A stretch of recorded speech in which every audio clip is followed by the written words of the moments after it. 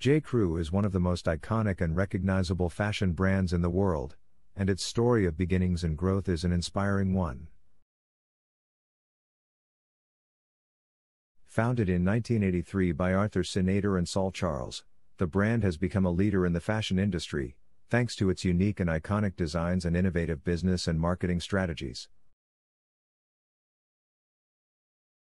When J.Crew first started their brand, they wanted to create a brand that was unlike anything else on the market. They wanted to create a brand that was unique, and that would stand out from the crowd. To achieve this, they set out to create a brand that was both stylish and accessible. They wanted to create a brand that would appeal to a wide range of people, from fashion enthusiasts to everyday consumers.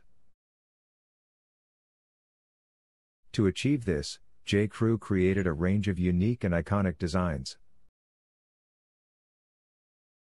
They used bold colors and patterns, as well as modern silhouettes and cuts, to create a look that was both stylish and accessible.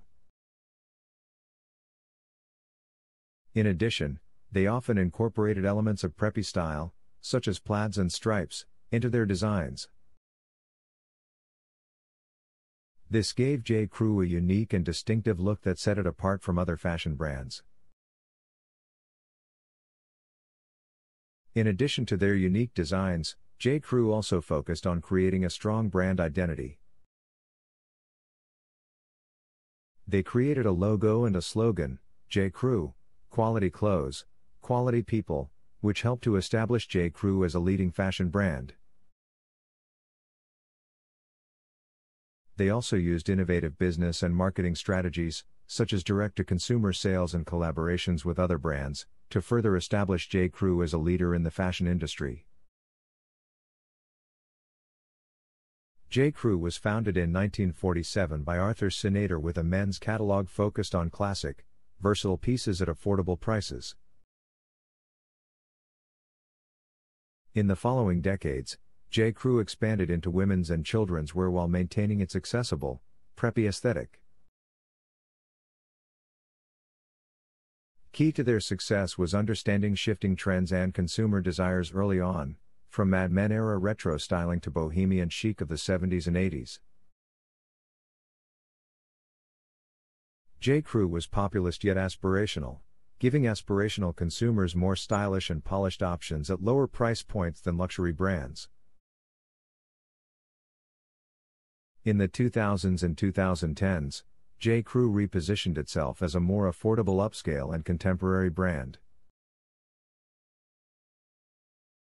They expanded product offerings, opened retail locations and started a successful e-commerce business.